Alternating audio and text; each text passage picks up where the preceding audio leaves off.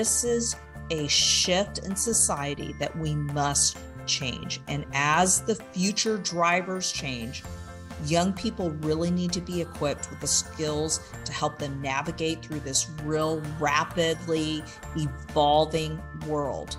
Okay. And we need to encourage them to engage in the creative process.